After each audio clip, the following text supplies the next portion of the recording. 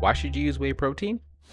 For starters, people think there are so many different types of goals out there when it comes to fitness. The reality is there's only 3 actual goals: build muscle, lose fat, improve performance. And protein is the key to making all of them happen. Let's dive in.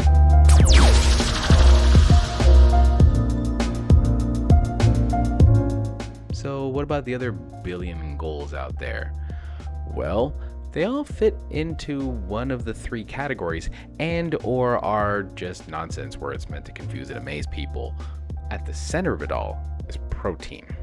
Without it, none of these goals can be reached, which is why you should use whey protein. Like I mentioned, it all comes down to one of 3 goals: gain muscle, lose fat, or improve performance. Starting with gaining muscle, let's talk a bit about how this happens. For gaining muscle, it's pretty simple to see how muscle is involved. It's muscle. If you want to gain muscle, you need to get more muscle mass. Simple as that. That being said, it can be a bit less clear as to how muscle is involved for those of you looking to improve performance or lose fat. Starting with losing fat, the assumption is usually that you're looking to get rid of things. So why are we talking about gaining or maintaining anything? Well, losing fat is all about being in a caloric deficit, right? The expenditure of calories has much to do with active tissue, like muscle, and how much energy it takes to maintain it.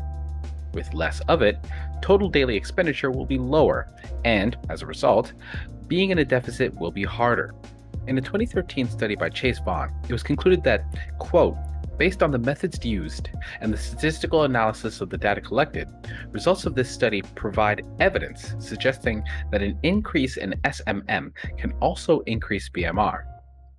Based on the results of this study, a resistance-based training workout is recommended for increasing SMM.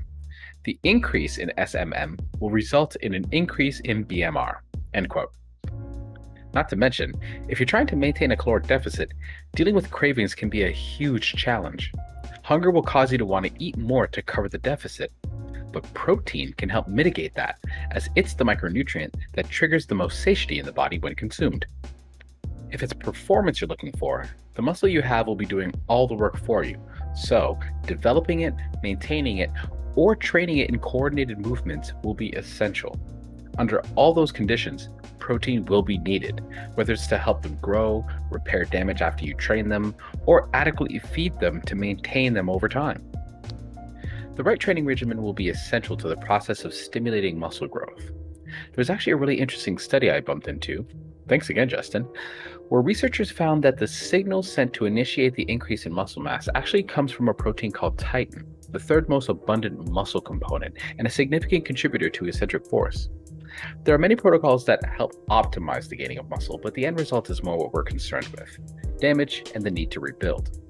To do this, your body will need an adequate quantity of protein to help maintain a net anabolic state where muscle can be rebuilt and you can grow.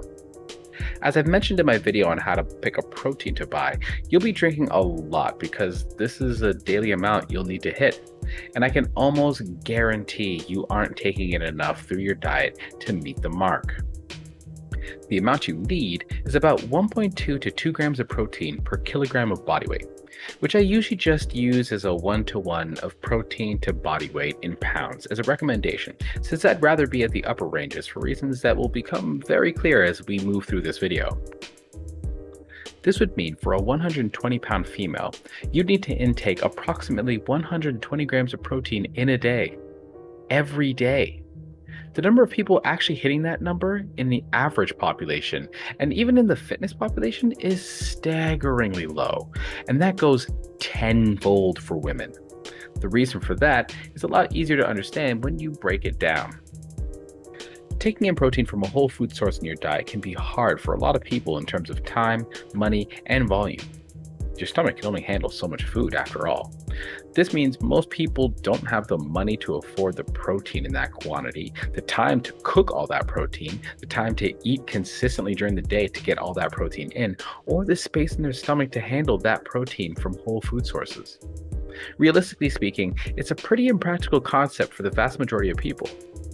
Add to that the fact that a lot of protein sources in whole foods come with other nutrients that can make it even harder to find the room in your stomach for the macros, and it becomes abundantly clear that this, for most people, isn't the answer.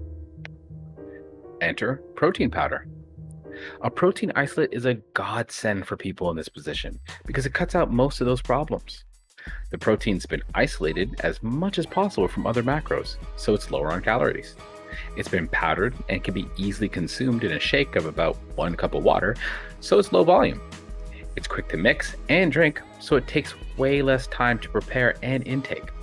It's also about $100 for around 90 servings, making it pretty cost effective too. So, why should you use a whey protein or a vegan protein if you can't eat whey because of dietary restrictions? Because it's likely the most important key to your fitness success.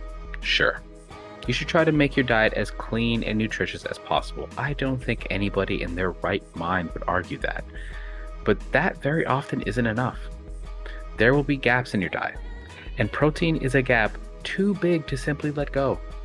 You need to address it if you hope to see yourself improve as you put in the work in the gym, and the protein powder supplementation is really helpful when trying to do that. Well, that's it for the video. Do you use a protein supplement? If so, what has it helped you with the most? Let me know in the comment section below. References will be in the description below the video, so feel free to go ahead and check them out, along with my social media links, which I'll also leave down there. Don't forget to like, share, and subscribe to the channel so you can be notified of all of our videos as soon as they drop, and become a wonderful star in our little galaxy. Y'all know I love and appreciate every single one of you guys.